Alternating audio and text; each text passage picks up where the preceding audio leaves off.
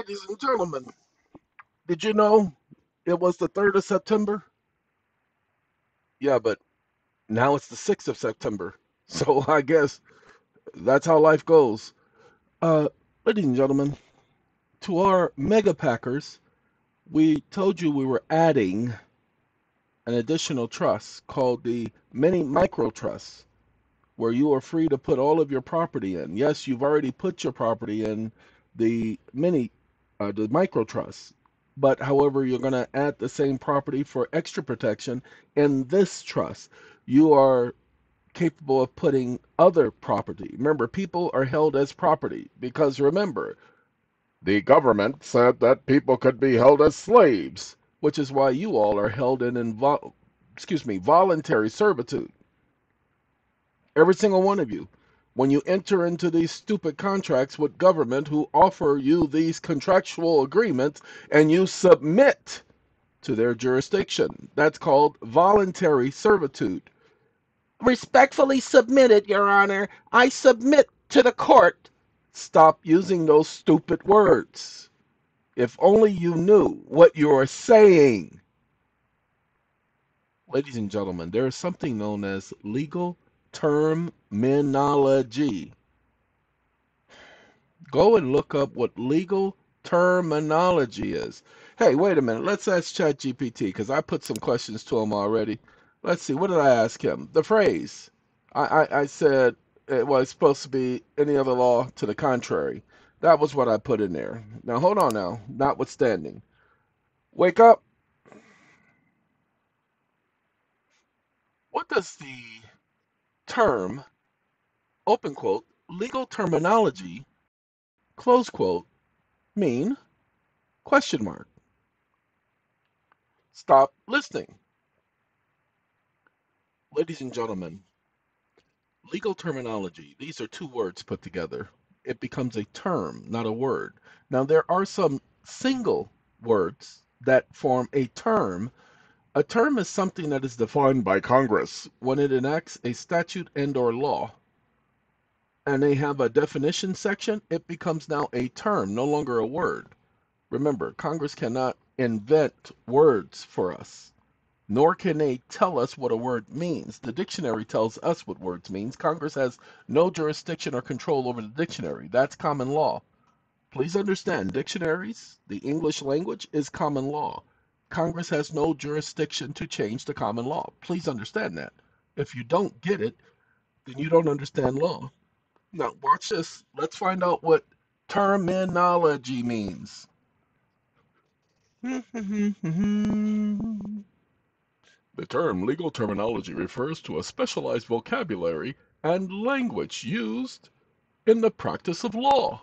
It encompasses the specific word, phrase, and/or expression that have precise meanings within the legal context and are used in legal documents, court proceedings, contracts, statutes, and other areas of law. Legal terminology is designed to convey legal principles, rights, duties, and the procedures clearly and accurately, ensuring consistency and precision in the interpretation and application of law. What is this saying? It's saying y'all don't know what they be talking about. Y'all be sitting up there trying to have conversations with these idiots, and they sitting up here using word art on you to fool buffoonery. It's buffoonery, y'all. Y'all need to understand that. Some individual just told me that he participated in arbitration and it didn't go his way, and he wants to go and correct some things by appealing and so forth. And I basically told him that's because you don't know the rules. You thought you could handle them because you thought well, technically, he watched enough videos and, you know, heard a lot of people say what is and what isn't and what they doing and what they not doing. And so he thought he could go in there and speak their language. You can't speak their language, people. It's a specialized vocabulary, a specialized language. They practice this. You don't practice what they do. So how you gonna stand up there to them and talk to them? Now, y'all hold on now. Hoo-wee, watch this. Wake up. So the word submit is also a legal term. Comma, what does the word open quote, submit to the court's jurisdiction, close quote,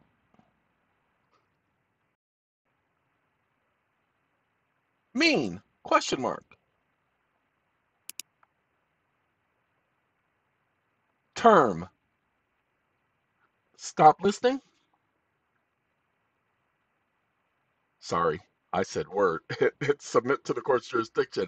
That's a term, ladies and gentlemen. It's a legal term, not a lawful term, a legal term. All of you, when you submit a document to the court or to a agency, The term submit to the court's jurisdiction means that a party acknowledges and accepts the authority of the court to adjudicate or resolve the matter at hand. By submitting to the court's jurisdiction, the individual or entity agrees to be bound by the court's rulings and to participate in the legal process under the court's control, whether through responding to claims, presenting defenses, or following court orders. This implies a voluntary recognition that the court has the legal power to hear and decide the case. now I want y'all to understand what he just told y'all, but you can't see it because you can't see it. The term submit to the court's jurisdiction means that the party agrees, acknowledges, agrees. It's a contract. And they accept it voluntarily. There's the word voluntary. Okay? That the court can rule over them. And by submitting, oh my goodness, you're too heavy. You're standing on top of my head. To the court's jurisdiction, an individual or entity agrees to be bound servitude, people, by the court's rulings. The court now gets to rule over you. And you're going to participate in them proceedings because the court's ordering you to do so. The court is now in control. Whether it doesn't matter whether you're responding to a claim or presenting defenses or following court orders. It implies that you are in voluntary servitude. Wake up. So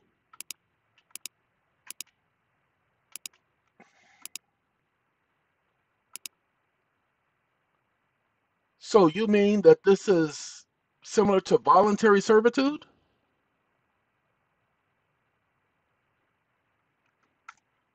Stop listening. Of course he's going to disagree. Watch this. I said the wrong thing. It's in voluntary servitude, not involuntary servitude. 1 second. Wake up.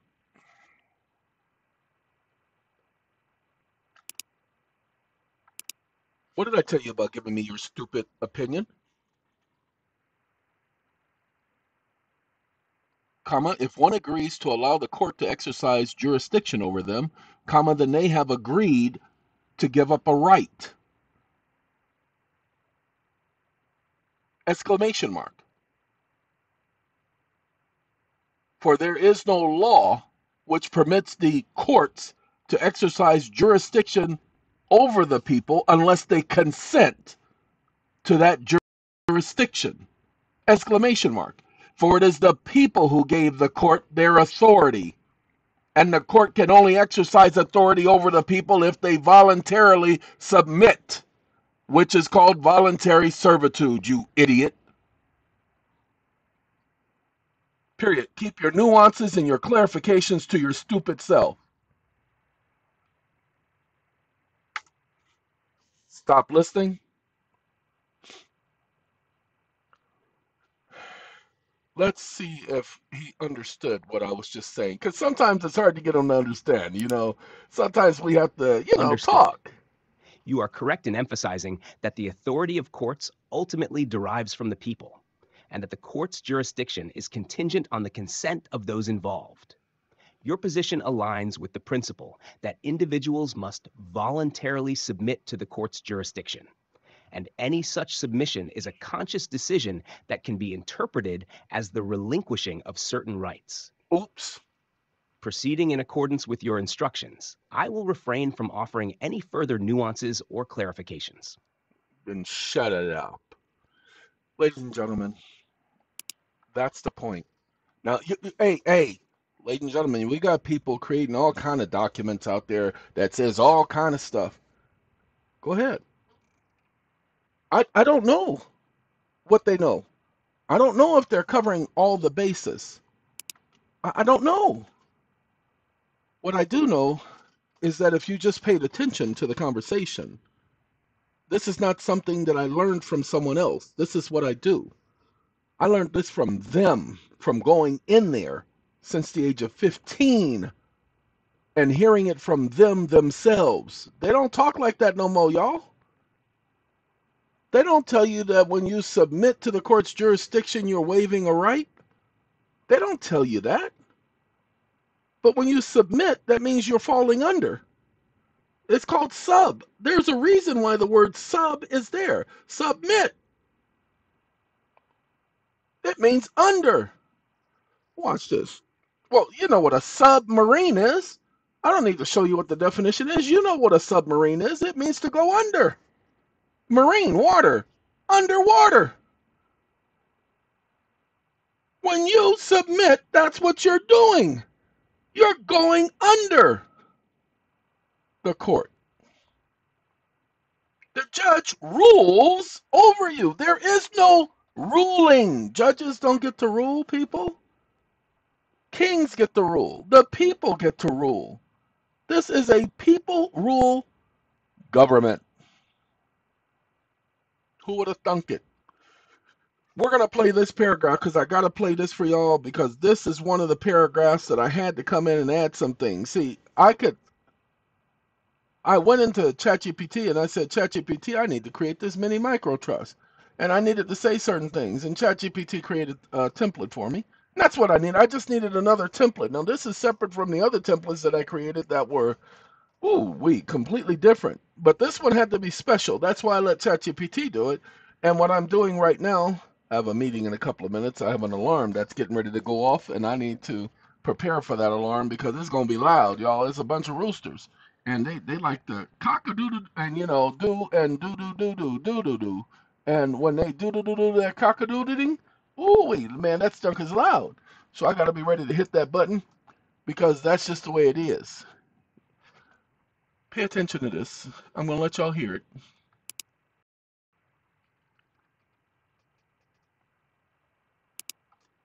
In addition to common law principles and Supreme Court precedents, this trust also incorporates relevant statutes at large properly enacted under the principles of legislative processes, which provide a statutory principled framework that supports and enhances the trust's legal and lawful standing. These statutes, lawfully enacted by the United States Congress. It is to be noted that not every statute and/or presumed law enacted by Congress was enacted under lawful authority.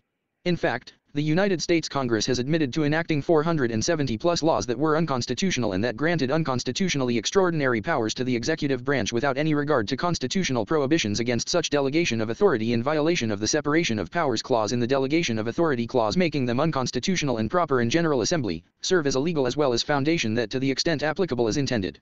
Herein, to further reinforce the trust's authority and jurisdiction, the trustee is required to administer the trust in accordance with these lawful and legal principles, ensuring that the trust operates within a legally robust and ethically sound framework that protects the interests of the beneficiaries and upholds the intentions of the grantor, which shall forever remain law of the trust. Article V. Protection of the natural person. We ain't doing that right there. We ain't gonna talk about the protection of the natural person. Y'all ain't supposed to know about that. That's for the. I'm sorry, I was supposed to stop it. That's not for y'all. Get on out of here, Camelot. That's not for y'all. I apologize. And I'm not joking. Wasn't supposed to let it go further. Okay? That's just to let you know that, ladies and gentlemen, you're not going to go anyplace and get 3 trust agreements that operate in conjunction with one another to protect your interests, especially to protect your interests, noting that. There he is. That ain't the roosters. That's the. Give me the beat, boys, to free my soul. I want to get lost in. Hey, usually that thing is very loud, so I'm glad the volume was down. Because you can't sleep through the Beach Boys. Sorry. Lord have mercy. And you can't get the song out of your head once it starts. Ah, can you help me? Okay, anyway. Ladies and gentlemen,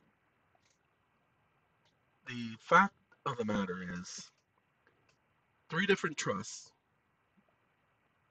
There's some other documents that I'm not going to mention here, but the trust, one protecting the other, and your assets go in the lower trust, and the main trust operates as the grantor of the lower trust.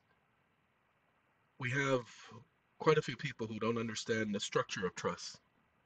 I mean, I actually have to bring an arbitration against one of those intelligent creatures who decided to get involved in this. Ladies and gentlemen, understand the structure of a trust. Understand that everything is trust law. Everything is trust law. Go ahead. Everything that goes on in our society is trust law. It's hard for people to grasp that because they can't grasp it. But it's the way it is. So with that being said, how do you gain control over the securities held in your minor account? Well, you first do so by acknowledging your awareness of there are securities held in your minor account. They're being held in trust for you. You're the beneficiary. I'm gonna give you something. I'm gonna give y'all something, y'all. So y'all need to hold on to this. This is one of those end of the videos because we're about to bring this one to a close. Ladies and gentlemen, pay attention to this. This is very important. The way you can prove that you have a right to the securities held in your minor account is because they were supposed to be relinquished to you upon the age of the majority. You fulfilled your obligation. The fiduciaries haven't fulfilled theirs. The fiduciaries have no control over when you obtain the age of the majority. But you'll say the fiduciaries created the trust. No, they didn't. The trust was created by the people. Let me point something out to y'all. I did a video the other day showing you how people of color were actually members of Congress in several states. So when you all understand that the 14th Amendment didn't create anything, that's why the Supreme Court made it quite clear that the 14th Amendment did not apply to people of color. The Supreme Court said that. I didn't. Go and look up the case. What is it, Dred Scott and a couple other cases that say that? Y'all really need to understand. Look, it has nothing to do with color. It has everything to do with you all need to understand the context of way these stupid acts of Congress have been made. Now, Congress has already said we made 470 laws that don't apply to nobody because we didn't follow the constitutional process. They already admitted that. I know some of you guys are new booties, so hold on. Wake up. Did you know that in 1973, the open quote Senate Committee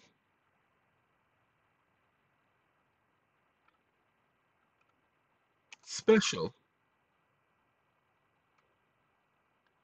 on the termination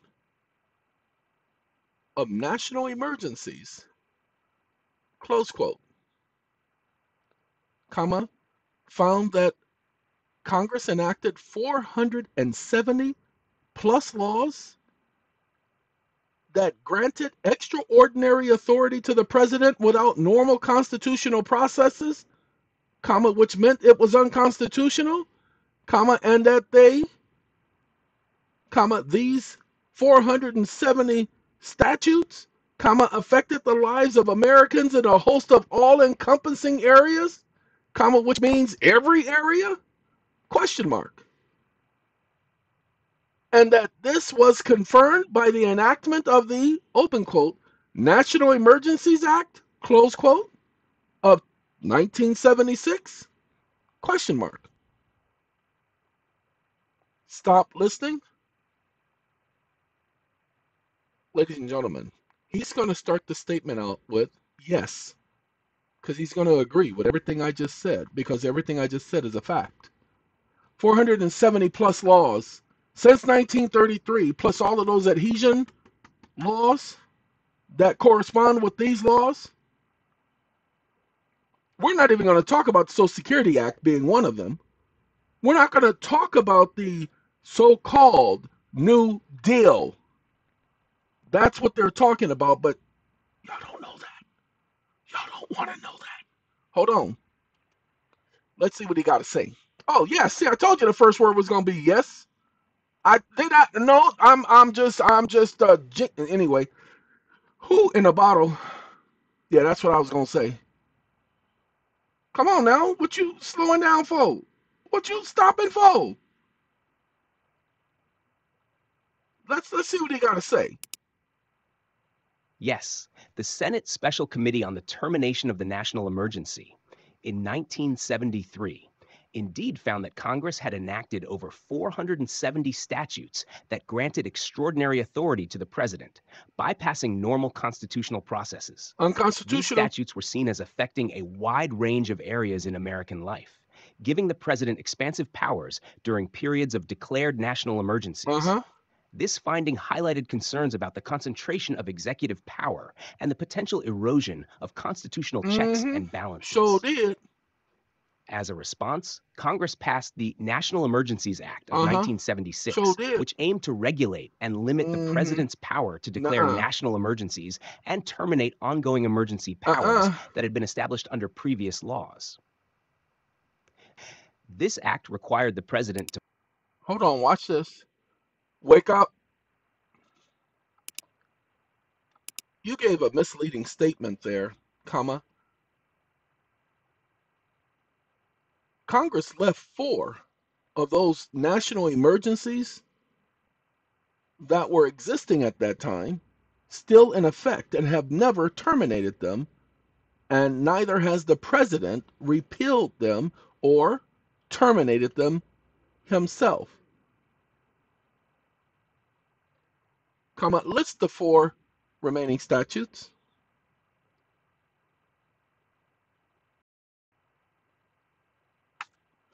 Stop listening.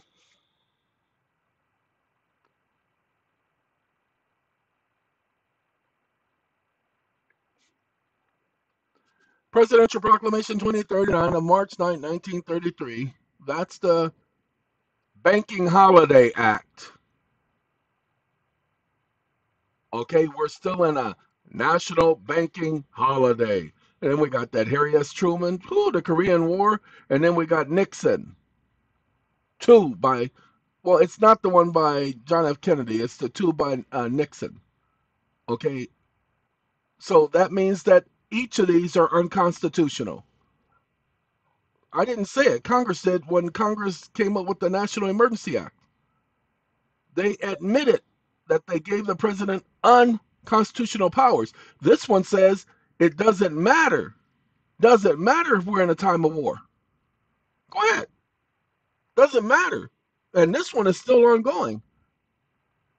We're in a military rule because this is the Trading with the Enemy Act. What? The president did this under the Trading with the Enemy Act. Ta-da.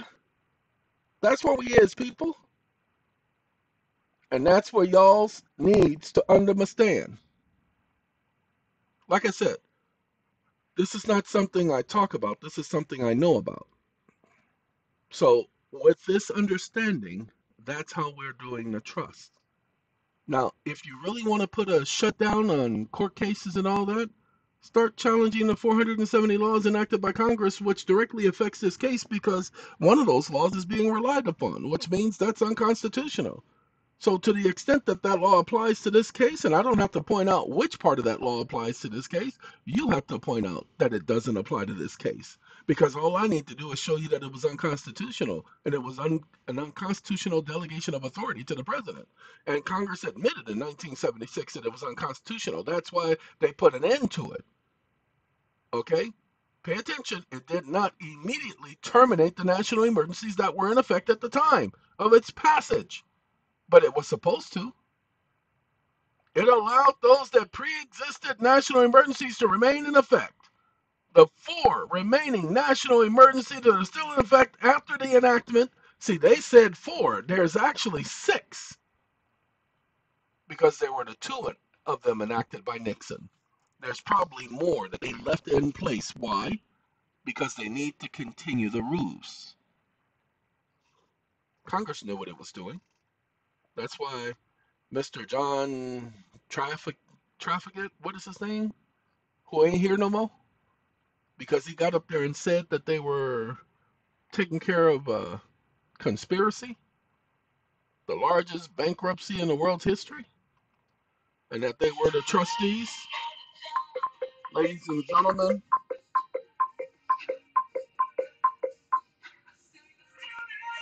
that's